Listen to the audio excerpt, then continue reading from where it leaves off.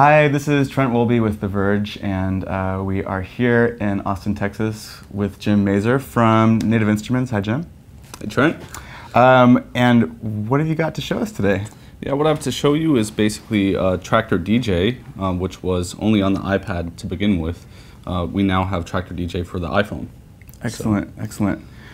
How have things changed scaling down to the smaller screen? Well, basically, in terms of the capabilities of the software, everything is pretty much one-to-one. So the iPhone version isn't in any way less powerful than the iPad.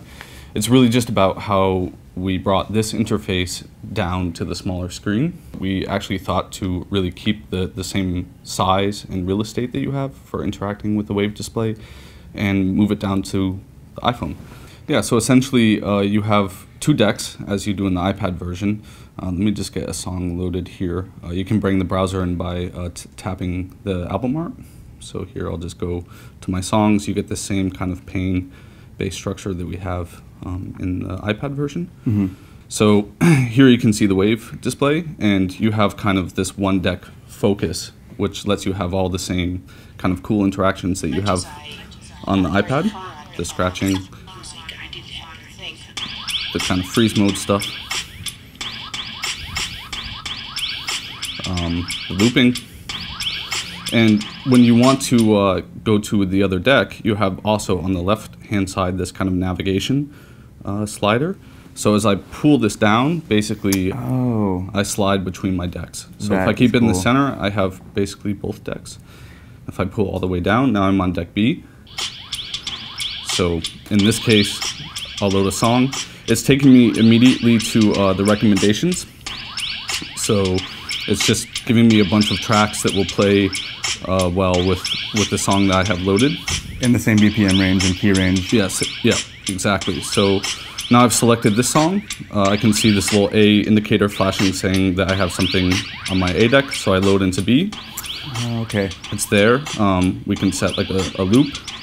Maybe let's just pan back, see both. Can crossfade. And is this the same BPM detection software that's in the larger version? And exactly the same. Okay. Same exact quality, key detection as well. So what you can do is let's just slide up to deck A, and when I tap these, I bring in my effects and filter controls, or EQs and filters. So in this case, I can... To XY. Yeah.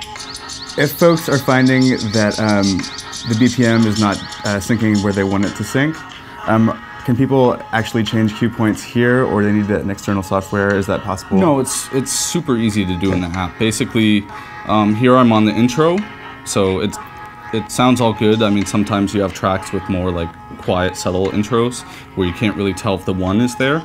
In this case, I'll just slide open my beat grid editor panel, and then I can just grab the local view and slide about, and basically I see that the transients are all sticking in the same place.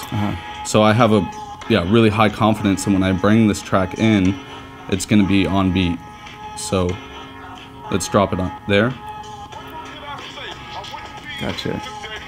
Is this going to be available for the smaller screened iOS devices, or is it strictly an iPhone 5 and larger? It's iPhone 4 and iPhone 5, so it will cover the older screens as well. I guess my one question is, why didn't you do this sooner?